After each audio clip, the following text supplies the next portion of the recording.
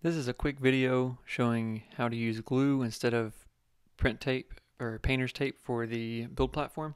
So I use Elmer's stick glue. You can use the disappearing purple, you can use the standard, you can possibly try other brands, but Elmer's works really good for me. So that's what I'm using today. So you'll want to start by preheating the build platform.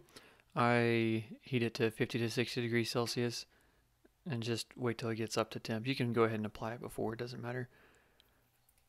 So for applying, you just put the glue on. Just go back and forth numerous times until there's a decent layer. You don't want it too thick, but then again, it doesn't matter too much. It's whatever is on there is what the bottom of the part will look like, so keep that in mind.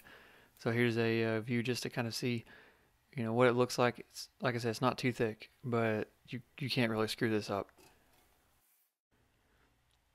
So once the printer heats up before you print, it just kind of dries all the glue, gets the water out of it.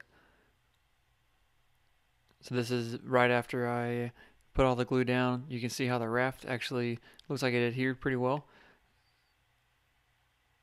So whenever you're first printing, if it doesn't seem to be sticking, just add more glue. Cleanup is real easy since the glue is water soluble. I'm just using a small syringe here to put some water on the build plate just so I don't get it all over the printer. Just put it where I want it. Just let it sit, and then you can use the little yellow scraper to kind of help scrape it up.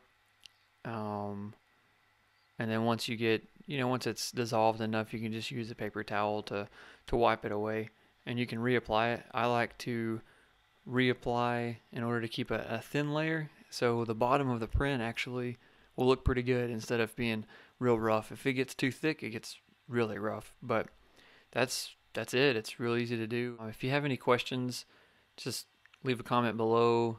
I'll answer them. If you want me to go in more in depth about what's going on, do the same. Just leave a comment below and I can show you more camera angles or get closer to it or whatever you need. Thanks for watching.